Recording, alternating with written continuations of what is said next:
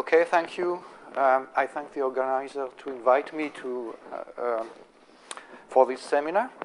I am François Gillet. I'm professor in plant ecology, community ecology, and numerical ecology in Besançon University. And I will speak now about some methods that are in the framework of canonical ordination, when you have several tables to analyze together, but with symmetric methods. So how can we relate two sets of variables describing the same object? So this is the main question we have to address here. So you have seen yesterday, I think, with Pierre and Daniel, asymmetric approaches based on regression. These are based on, you can use, if you have only,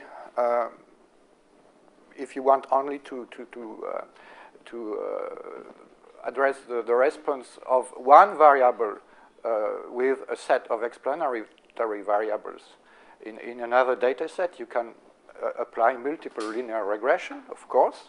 You have, in this case, one numeric response variables and several explanatory variables. This requires multiple tests, and we have seen that there is a problem with multiple tests, and you have to correct p-values for that. But the main problem here is that you ignore the correlations among the response variables, which are indeed correlated and linked together.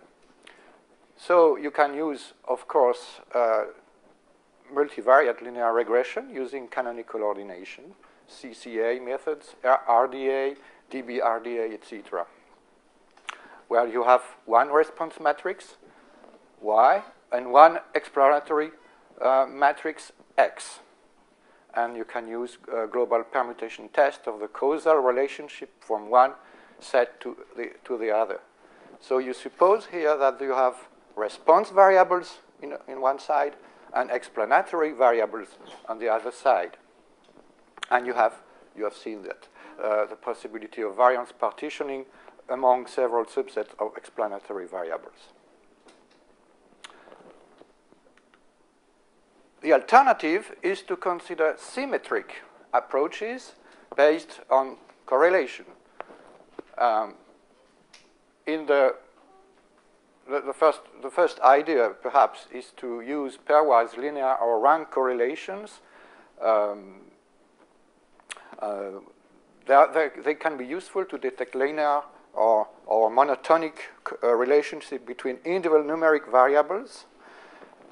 But, for example, using a Pearson R or Spearman or Kendall,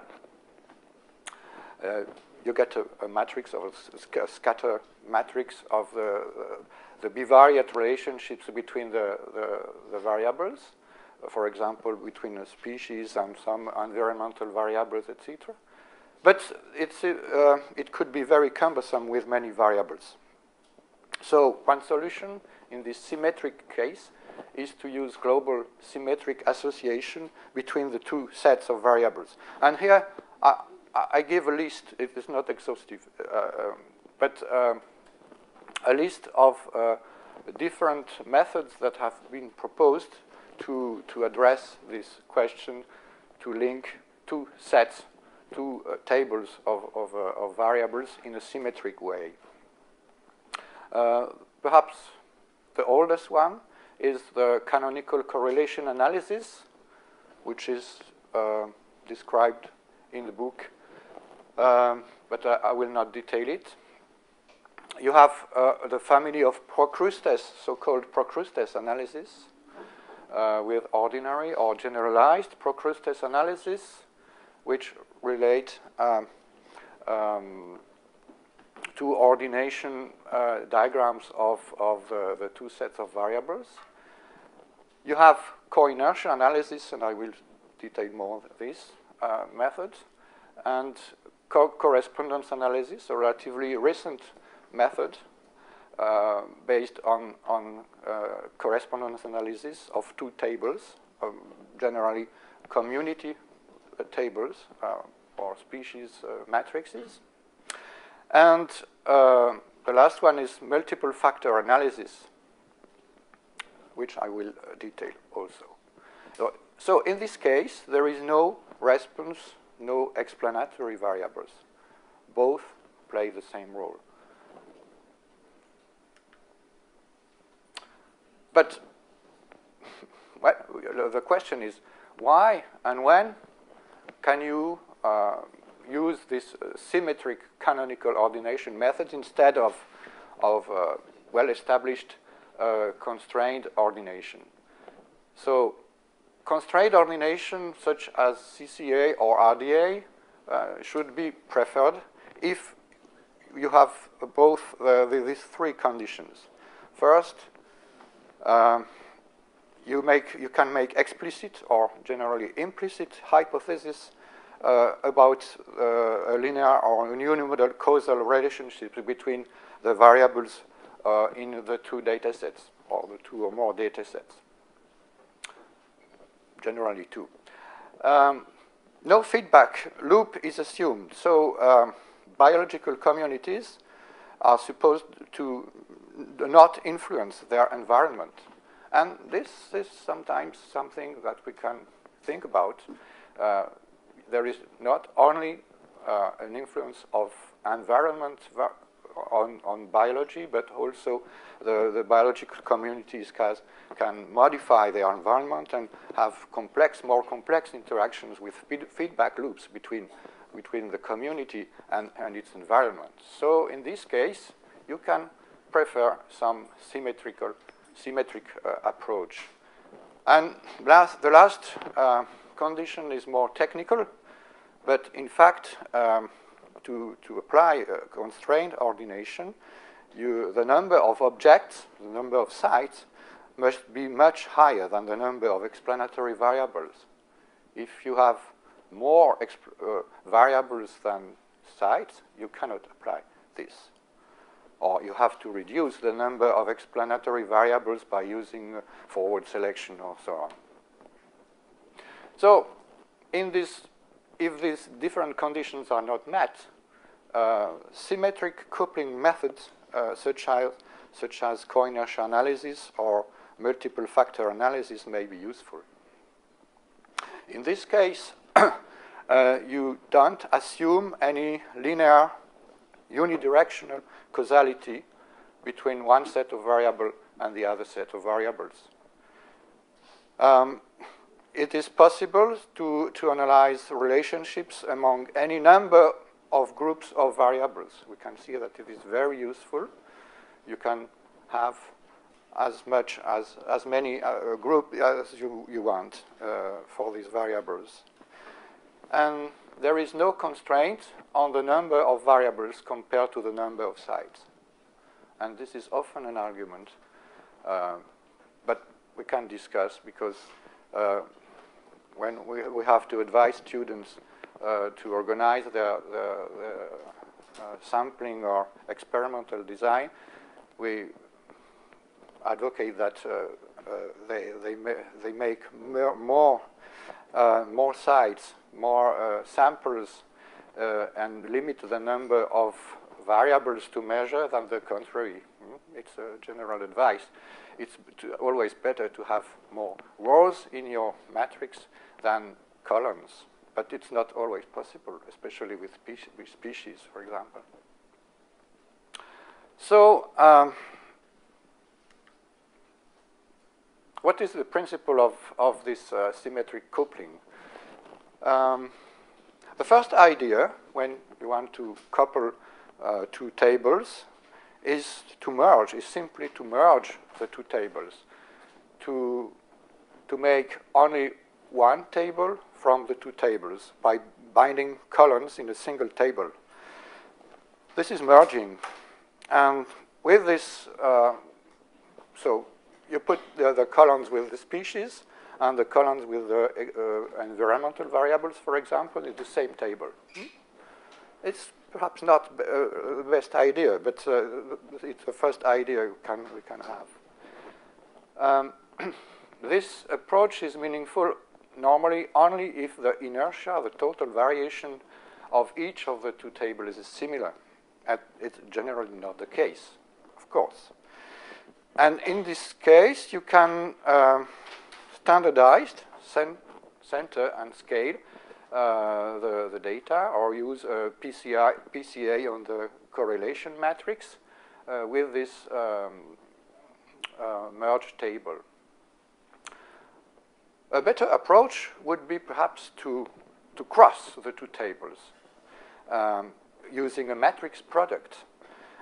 In this case, you have n species and p environmental variables, and you can simply apply a matrix product of x and y and perform the PCA on the correlation of or the covariance matrix.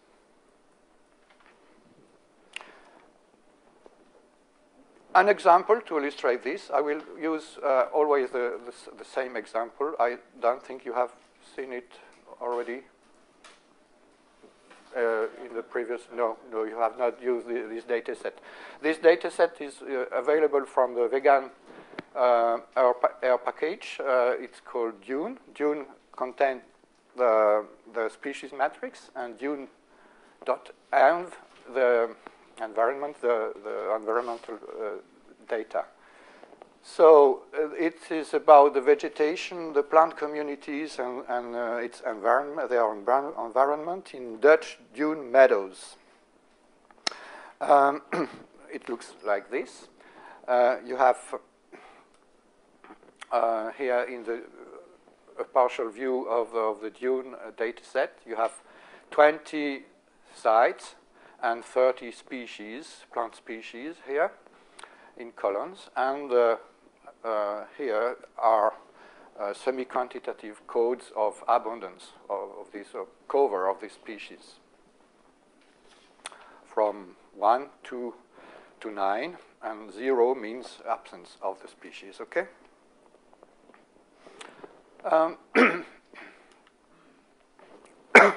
The environmental matrix data frame is made of the same 20 sites and 5 variables. And as you can see here in the summary of this data frame, the original data set is made of mixed variables. You have, for example, the depth of the A1 organomineral horizon of the soil, which is quantitative. You have moisture, which is in fact an ordinal semi-quantitative variable for the soil moisture between 1 and 5. And you have the management, which is purely qualitative. This is summarized here. So you have meadows used for biological farming, organic farming, for hobby farming, nature conservation management, or standard farming. And you have another variable called use, which is the main management, agricultural management of these meadows. I use hay fields for hay production, mowing, or if they are used for pasture, grazing, or both, hay pasture. And here, also again, semi-quantitative, qualitative variable.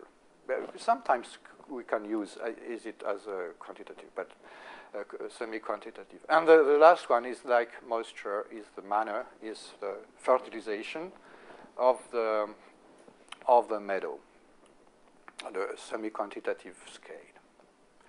So if you have here the summary of another version of the data we must use when qualitative variables are not allowed by the method. For example, if you perform PCA, you cannot directly use this matrix, of course. You have to transform it and to record the data set in order to get only numeric variables. And here you have moisture is considered as quantitative, as well as manner.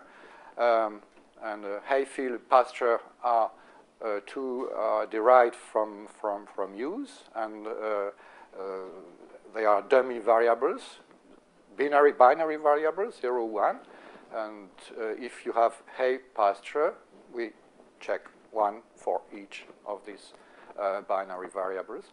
And you have the qualitative here, which was transformed, coded as dummy variables too. Okay? Wait, apply the two first ideas to these data sets. So the first idea is to merge the two matrices. So here is the code in R. Though we built an ANVSP data frame by binding the numeric version of the environmental data set and the species data set. And we can use the vegan function RDA, you know already, which makes perform a PCA on this table. Of course, because of the big differences between the units and the values in these different variables, heterogeneous table, we have to put scale as true to make the PCA, to perform the PCA on the correlation matrix. And the result looks like this. We have merged these numeric environmental variables and species abundances. And in this biplot scaling 1, you can see the different correlations between, so scaling 2 will be better to see the correlation, but you can see what are the main variables influencing the principal components.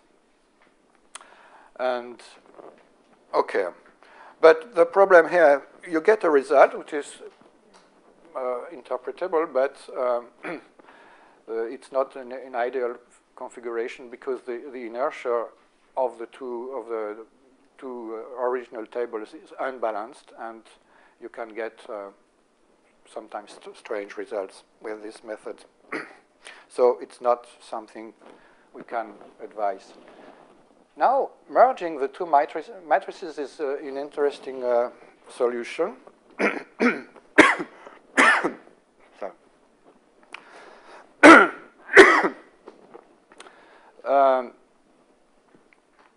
It is the same idea, but you can, of course, here we didn't consider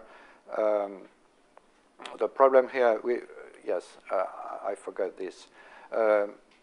We have only standardized the species, so the 0 disappear. All the abundances are now with a mean of 0. So absence is completely ignored in this first analysis. To address this problem, we can use, instead of the original species matrix, we can use the Hellinger transformed species matrix. You are now familiar with this, I suppose. And we bind with the scaled numeric environmental table, and we use the Decostan function in vegan with the argument with the option ranged to scale all variables in the range 0, 1, so that they will be comparable. And you can perform the PCA on this, and you get this result that you can compare with the previous one. And it's perhaps more correct. And here we perform the PCR in the covariance matrix, not on the correlation matrix, to conserve the variance of the different variables. But the problem remains that inertia between the two tables is unbalanced. So now we can cross the two matrices. And here, they're just an example, perhaps something, the best solution. But here I used, for example, species profiles. It means the relative abundances by species. So for this, I use the deconstant function with total option with margin 2 by columns. It's standardization by column. And in this case, we focus on the ecological niche of the species more than the difference between the sites, among the sites. And we can do the matrix product here with this.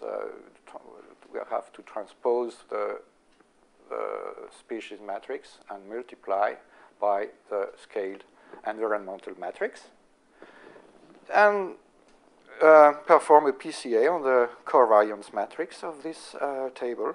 And this is interesting here. The objects have disappeared, of course, now. You have no objects in this ordination, but you have the species, which play the role of sites, and the arrows correspond to the environmental variables.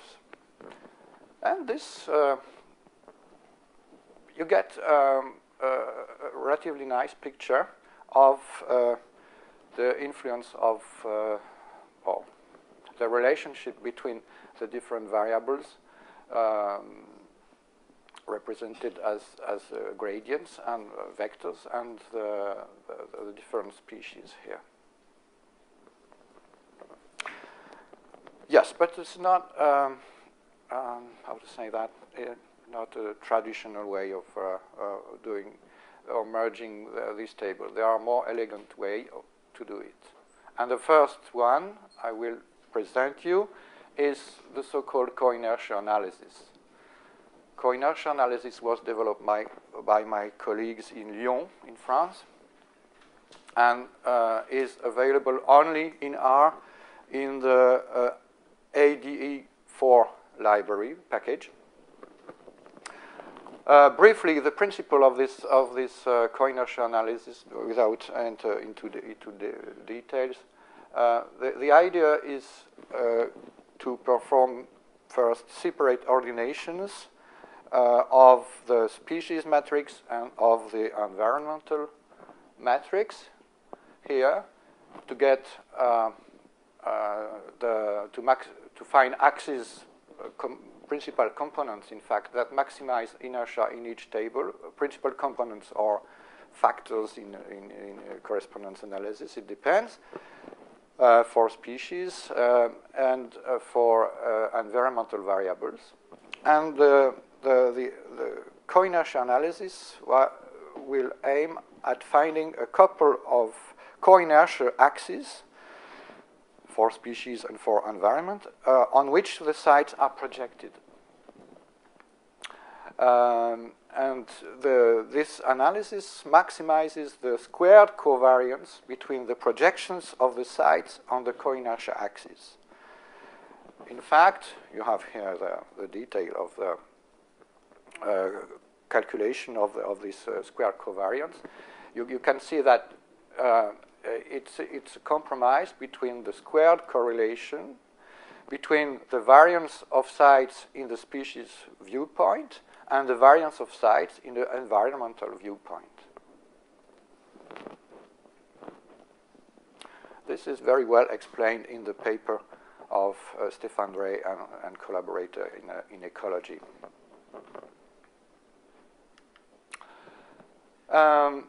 So this method is a very flexible method which allows various possibilities for symmetric coupling of two tables.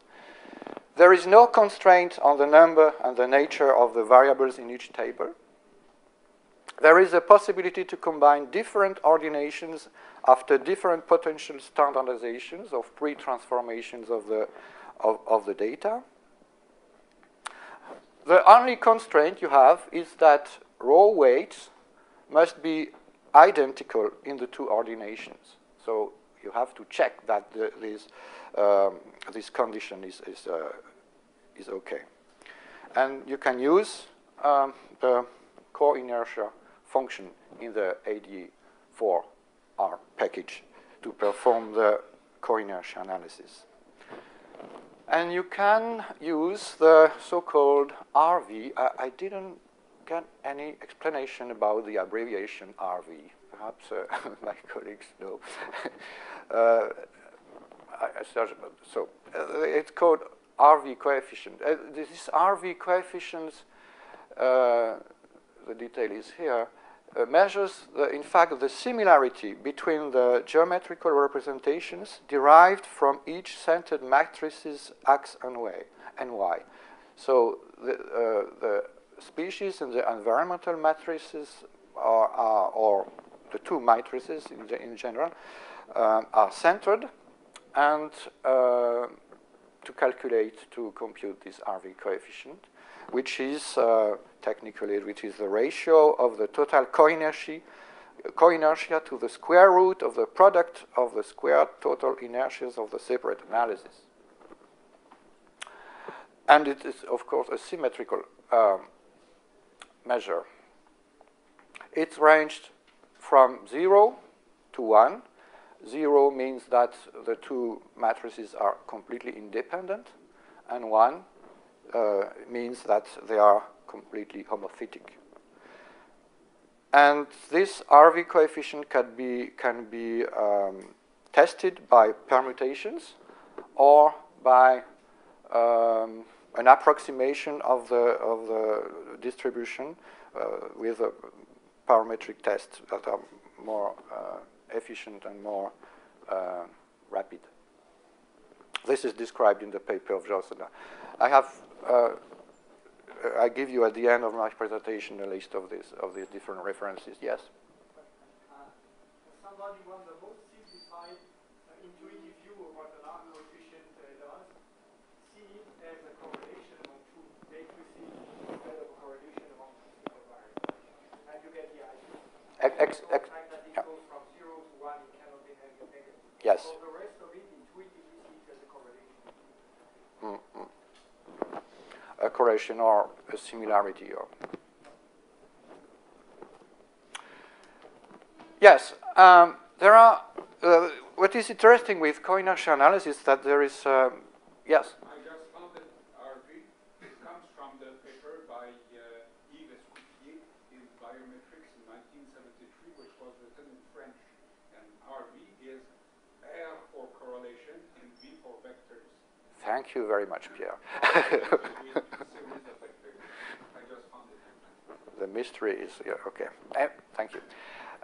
So in this co-inertia analysis, you have a lot of flexibility.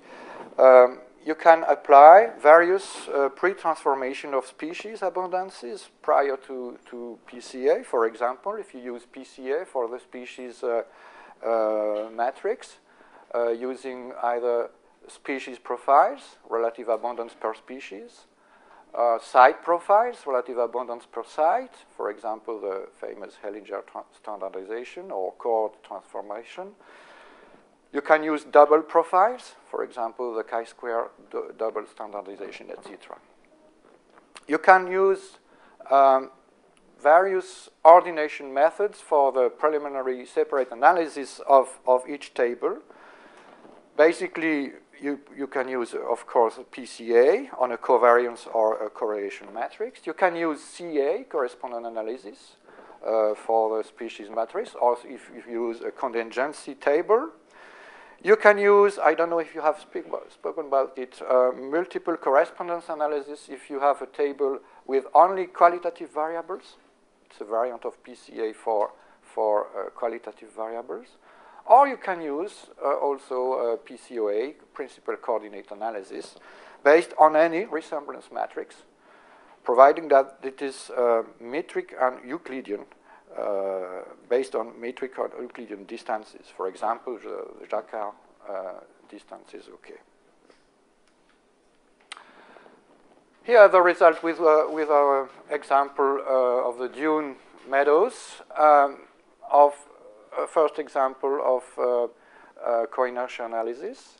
Here we have performed correspondence analysis on the row species matrix without transformation, of course, no need for that, and a PCA correlation on the numeric environmental matrix X.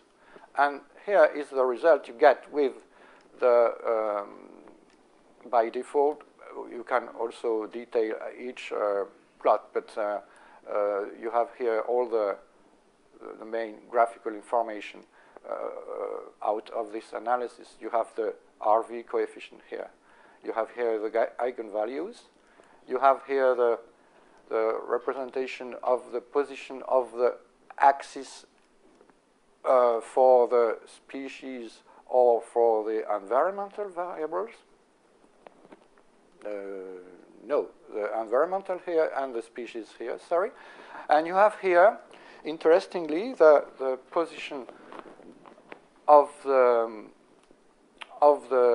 sites from the point of view of the from the environment here at the basis of the arrow to the point of view of the species there. So you can see in this plot the correspondence between the different the influence of this different point of view on the data. And you have, you see, the projection of the species and here of the environmental variables.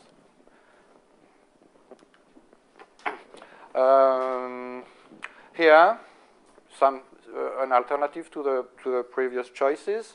We have chosen here a PCA on the covariance matrix on the Hellinger transform species matrix Y, and here the same PCA correlation on the numeric environmental matrix, and you can see there is no so much difference.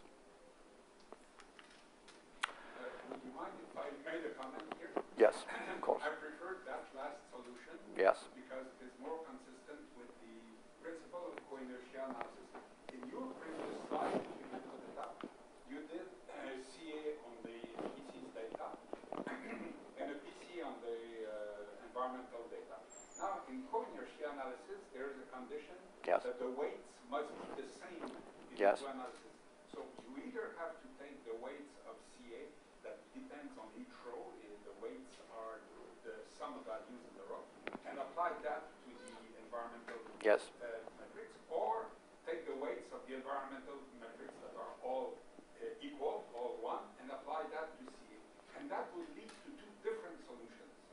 Yeah. So I discussed that at length with Stéphane Bray when I was writing the numerical ecology book.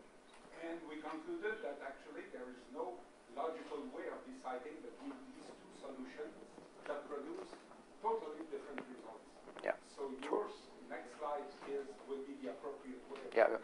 I didn't give the detail, but here I choose to use the weights from the row weights from the CA to perform the PCA. It's the yeah. But indeed in co-inertia analysis, you have to do one or the other. You have not this problem here because all rows have the same weight in the case of the PCA. So thank you for your remark.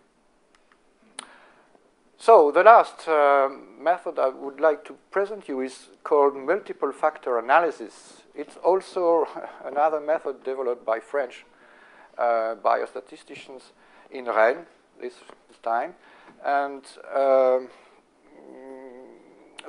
it's a very flexible method too. The idea is to perform a global ordination of several subsets of variables describing the same object based on PCA again. So we have not this problem if you use always PCA. So the only restriction is that the variables within each subset should be homogeneous. So they should be only qualitative or only quantitative, or they have to be scaled or not. And yes, you have to choose to organize your data with relatively homogeneous subsets.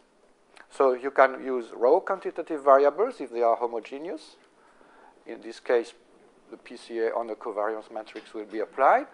Or you have to scale these quantitative variables if they have heterogeneous, typically with environmental variables we have this case. Or you can use a set of qualitative variables as well. A subset of variables may be active or passive. In this case, they are called supplementary groups, and they are not used to perform the analysis, but they are projected a posteriori in the analysis. The subsets of variables are weighted.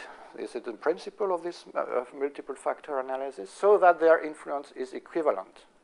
And this is achieved by dividing by the first eigenvalue of the first axis of each data table. You have here an illustration I took from this excellent paper. You can read it.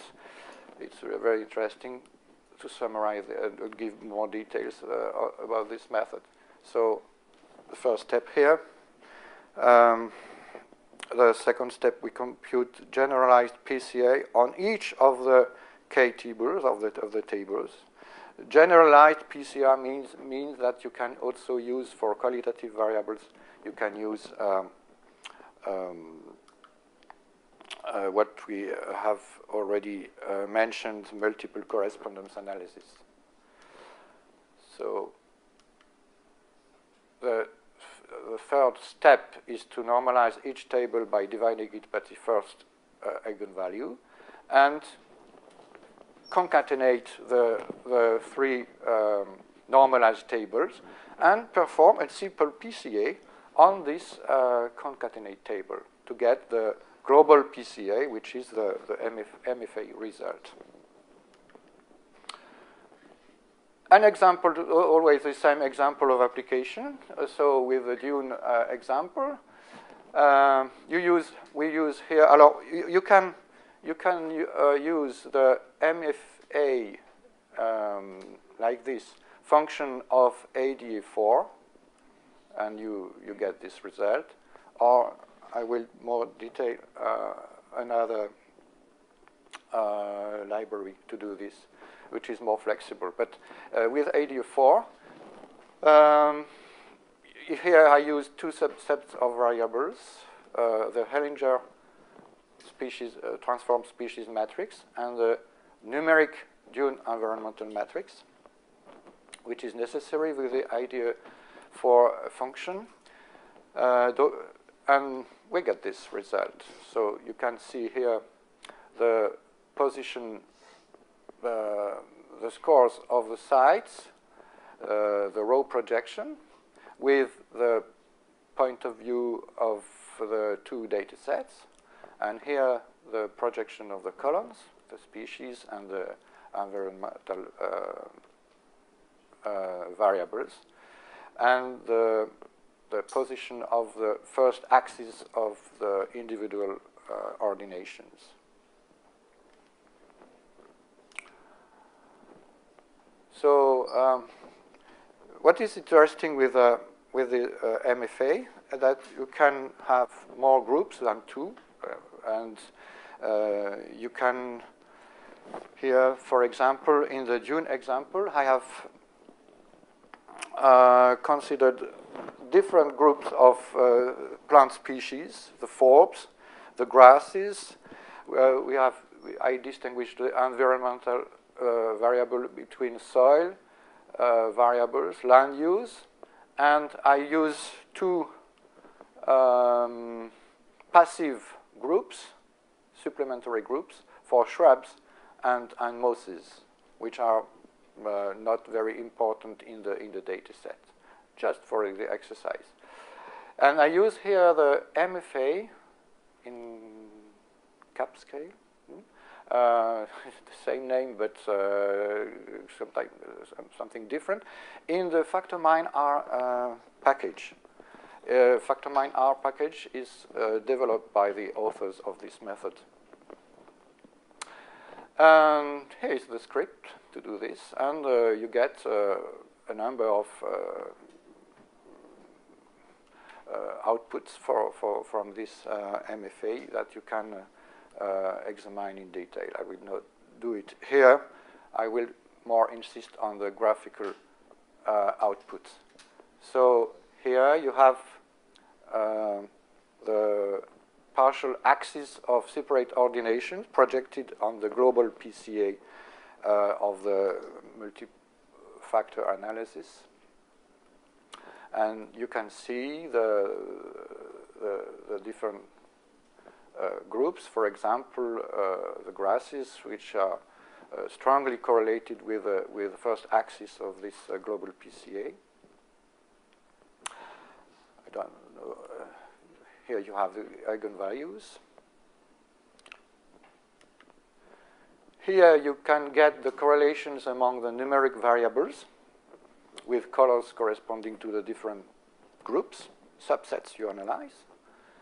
And you can also restrict the projection. If you have a lot of variables, you can restrict the number by setting a probability or from a permutation test or some other criteria to limit the number of the most significant variables. But you can see the different correlations, the correlations between the different variables in the different data sets. There is no explanatory variable here. And you can also, if you have qualitative variables, which is the case here, you can project here the centroids of these quantitative variables here with a label. And you have also the different points of view for the active subsets. You can see, for example, that Hayfield and SF and NM, which are management variables, are influence more axis 2 than axis 1. And here you can view also the global and partial projection of the sites with the different points of view. And here, the last graphic, you can see the contribution of the groups to the main MFA axis. And you can see here the land use, which is expressed mostly on axis 2.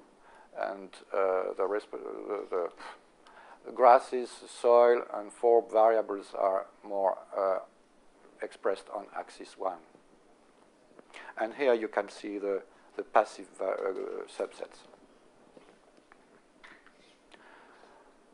You can overlay the result of a cluster analysis on the scores of the global PCA of the sites using the squared Euclidean distance and the Warn method, and you can get this picture with 3 main groups of sites.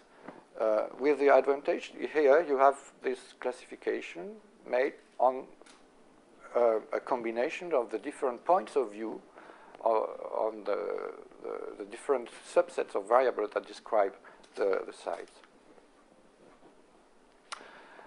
Here are the RV coefficients with this data. You can test this. I use the test proposed by Jos et al. Collaborators in this paper with the coef RV function, and you have the p-values there and the RV coefficients in the upper part of the matrix. And you can see that there is a strong correlation, a strong relationship between form, grass, and soil. We have no test for land use because with this function we cannot apply it to qualitative variables. But we get the RV coefficient from the output of the MFA. It's probably significant, taking into account the numbers. You see, land use is strongly connected with, of course, the vegetation and the soil. Okay. Just some words about an extension of multiple factor analysis called hierarchical multiple factor analysis. It's an extension to the case where your data are organized in nested groups, hierarchically organized. So you have several nested partitions of variables. And this case, HMFA balances the role of each group related to its node in the hierarchy. You have a hierarchy of variables, and you can take into account this hierarchy in the analysis. So to understand it, the example of my dune meadows, you have vegetation and you have environment. This is the second level of the hierarchy. The first level being the groups we considered before: forb species, the grass species, the shrub species, the moss species, nested in the vegetation, and soil and land use nested in the environment. And it's relatively easy to do it. You have to define the different groups at the bottom level. You have to assign these groups to a hierarchy here by giving simply the number of subsets in each group of the second level. And here you use the function HMFA to perform the analysis. And you get this result.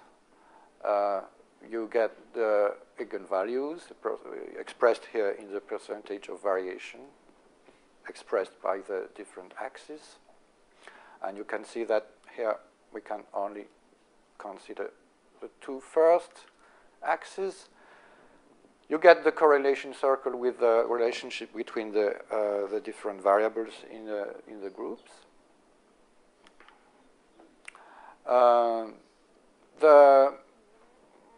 The scores and the projection of the sites and of the qualitative variables are centered here. You can have a superimposed representation of the partial clouds at the highest level, species environment, or at the basic level. A bit more confusing here, but but you can, of course, you can isolate each point of view in a different graph, for example, to analyze it. And you have here the group's representation.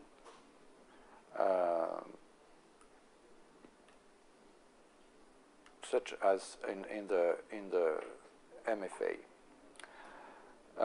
And here you can perform, I used here to the hierarchical clustering, I used a function in the FactorMineR library. And with here 4 groups. It's a classification based on the scores of the sites in the HMFA, and you can see here the projection of this dendrogram with the 4 groups, and even a 3D representation, which is nice. I find very nice, but probably not the more readable, but interesting. So you have here the code for this, and it's very easy to do. Okay.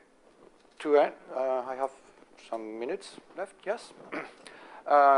2 applications. I would like to show you the published applications of this approach in ecology or in environmental sciences, because it's our topic. I forgot to tell you that these methods, multiple factor analysis, was developed in sensorimetrics, in, how to say that, when you compare the chemistry of elements with the perceptions of people, etc. It's in this field that these methods were developed at the beginning. But now they have more and more success in ecology or in environmental sciences.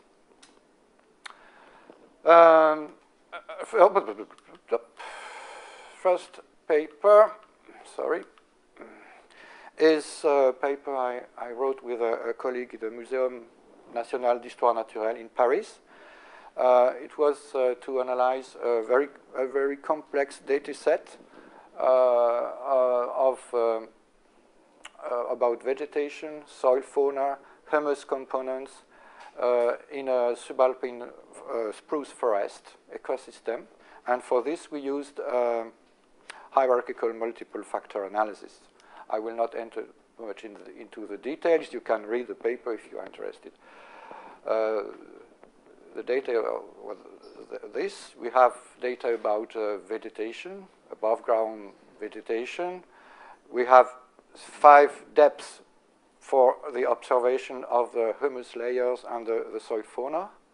And in each layer, we had inventory of samples of the Columbola species, Oribatida genera, Actinidida families. So it was not the same resolution, taxonomic resolution, as you can see, and other soil animal taxa, and humus components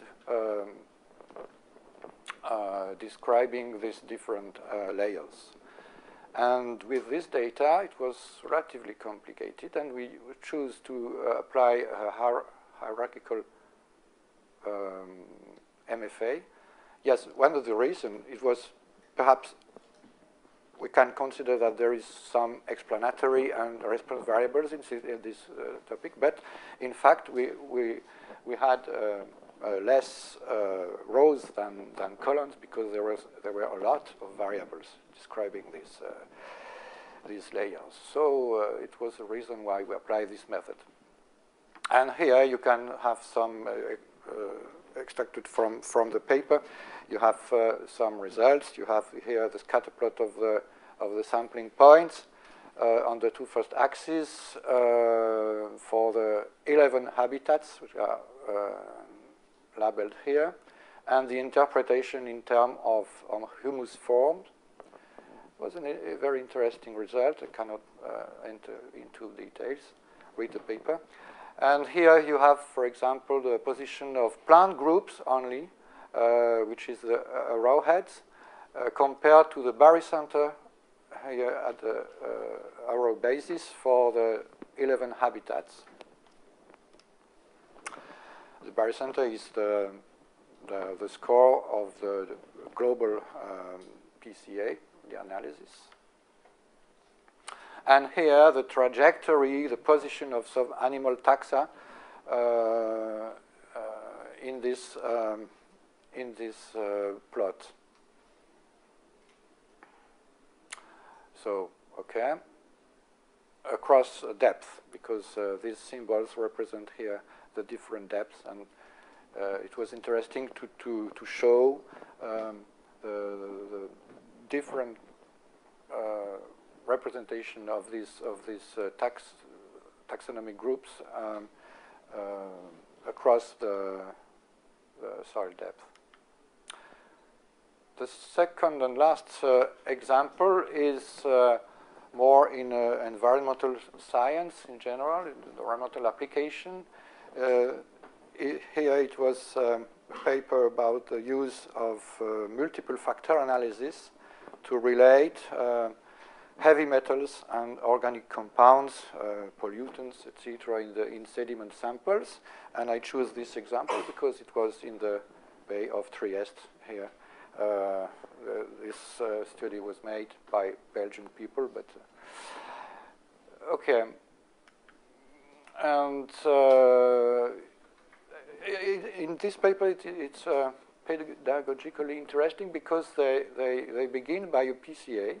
They put all the variables, the chemical variables together, and they make what I presented at the beginning of my talk, and with of course on a correlation matrix, a PCA and a correlation matrix with this, and they got this representation, for example, of the variables, and they interpolate the scores on the first axis to get this map,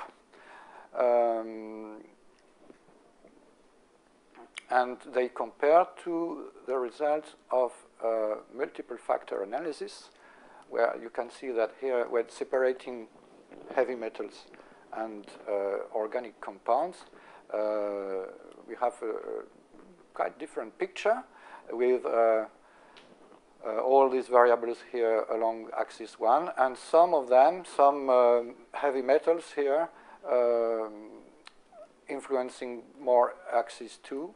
And if we concentrate on axis 1, they can do this second map based on the interpolation map of the scores of these points here. I'll let you read the paper if you're interested by the result by itself. Okay, that's all. This is a list of the references I give here. And I put in the website, you can find the R script I used to analyze the Dune data, so you can explore by yourself. And tomorrow, at the same time, we will go into the practicals for this method, and we will use the famous Do River data set for that, to apply co-inertia analysis and multiple factor analysis. Thank you. Yes, you have questions?